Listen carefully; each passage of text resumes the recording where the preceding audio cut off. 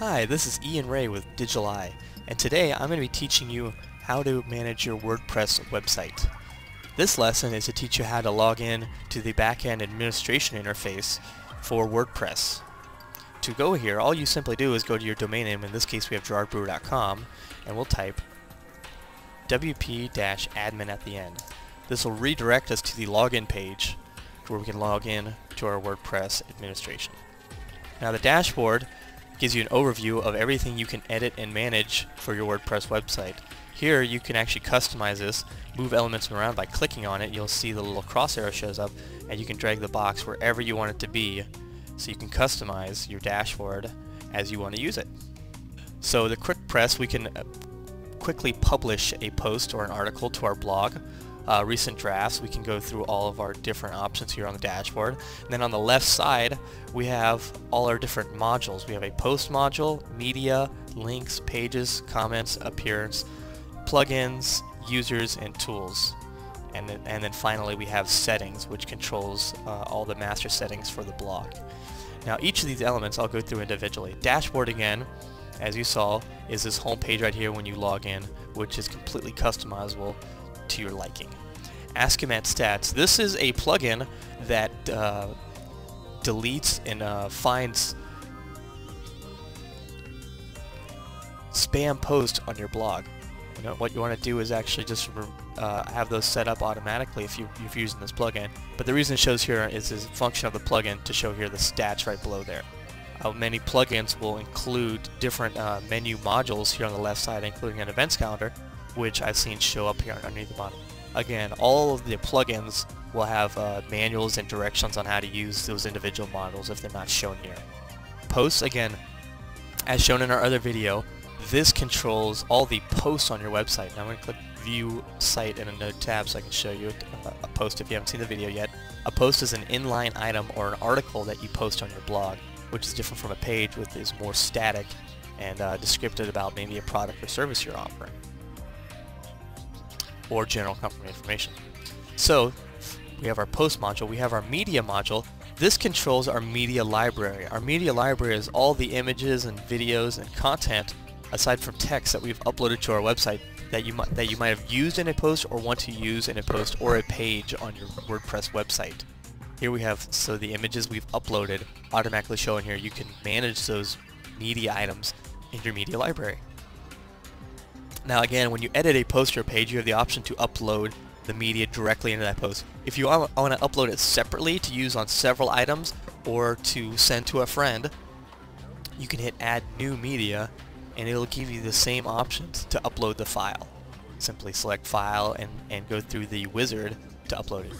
Links module includes all the links found on your website. If you want to add additional links to the side where your template controls these links, you can simply manage them here. Now here we have all our links in this link section. Again, it's dependent upon your template.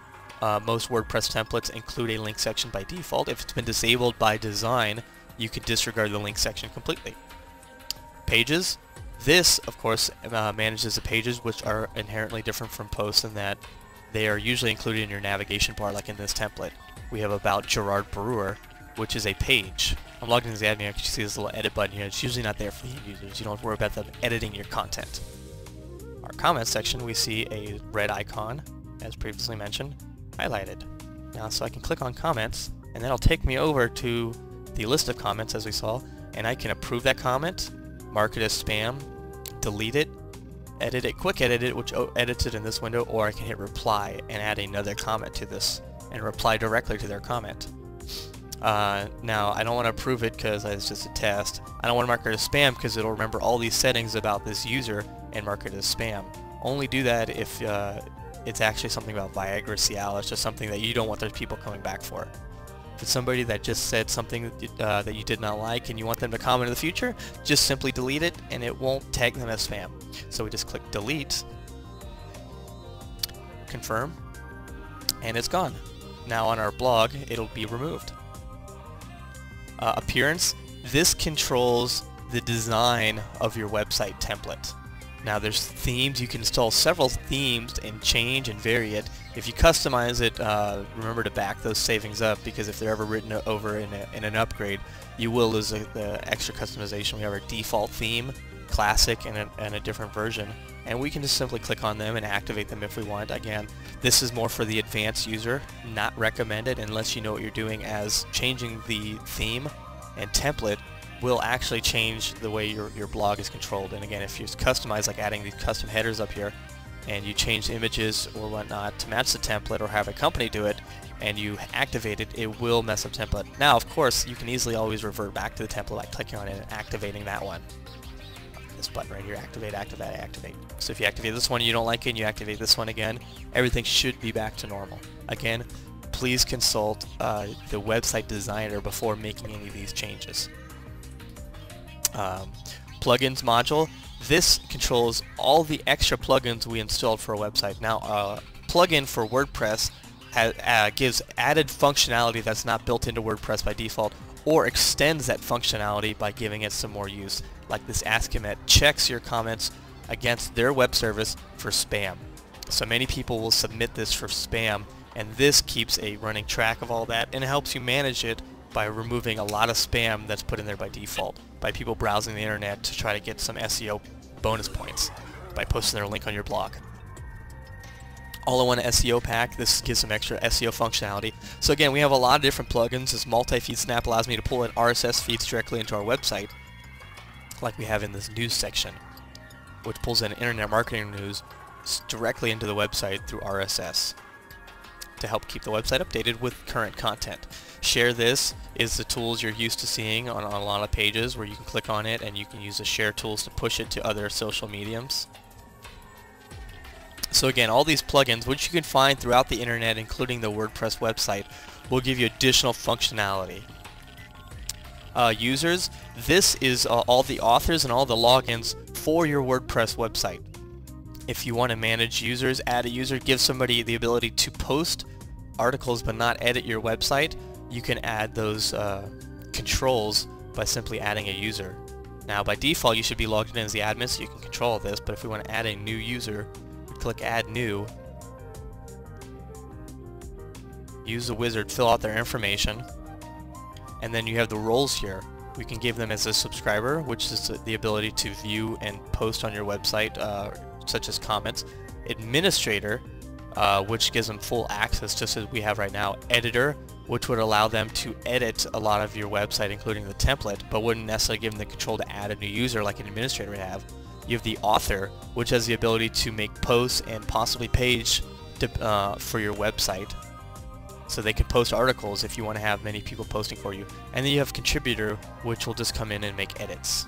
And again, all these roles have their own separate use, and you can assign various roles, and you can actually have multiple authors logging in and editing your website without fear of editing your template or controlling different users. Tools, we have different various tools. Again, these are mostly for the website administrator, who will need to either import, export if you're doing upgrades to your website.